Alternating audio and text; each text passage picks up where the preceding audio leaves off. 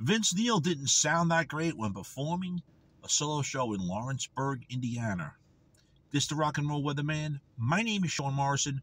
Saw a couple of YouTube clips posted on January 15th of 2022 at a show we did in Lawrenceburg, Indiana. Didn't get the name of the venue, but he did look a little better health-wise. I'll give him that. But fans are saying it was brutal. You need backing tracks. Honestly, anyone that's going to the stadium tour that spent all this money, I feel sorry for you. If you're not subscribed to the Sean Morrison YouTube channel, please do so. Everyone else out there, subscribe. Thank you very much for the continued love, honor, and support. It's greatly appreciated. If you wish to donate to the Sean Morrison YouTube channel, kindly donate to the Sean Morrison Enterprises PayPal link, which is located in the commentary on this video description, as well as in the pinned comments.